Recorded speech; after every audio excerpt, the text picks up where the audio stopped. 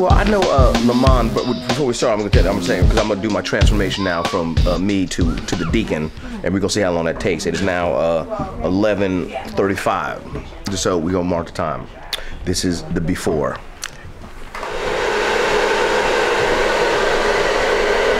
How much more time you have to do this? Oh, you still gotta color it and... Yeah, we still have to go through the process of painting. Yeah. My face is a canvas. They're gonna have to paint it, they're gonna have to color it, they're gonna have to frame it, then they're gonna have to have a art opening where people come in and bid on it. An art exhibit. I don't know how Eddie Murphy does it. I don't either. It's called money. Yeah, it's called 10 million. That's how he does it.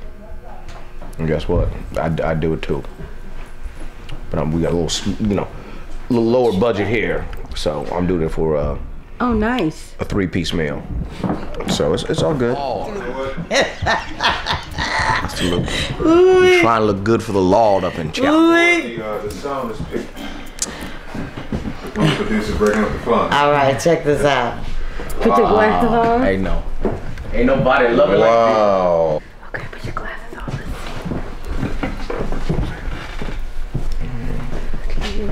Praise God. All right, let's do these. Yes. And now, about an hour and a half, 2 hours later, we are gonna go upstairs to do this. I think my tie. Y'all gonna come to the church potluck next Sunday? You better bring that chicken if you do, because you know. To me. There you go. Okay. And praise God. Praise be to God. I'm gonna go get my tie on now. Put my cellular phone, which is a device of the 21st century. They did not have this back in Jesus' day. Praise God. Praise God. The ladies have done their thing. Praise God. Now, Deacon McFarland is here in God's presence. Praise God. Praise God. And we're going to do this to make it work. Praise God. Praise God. Don't go that way. Go this way. Drop level, please. Stick down a bit. Where you want me to sit? Praise God. Praise God. No, you're going to be up there. Deacon Nickelbag. That's Deacon Hash Brown. That's Deacon Cut Your Grass. Oh, that's Uncle Chris.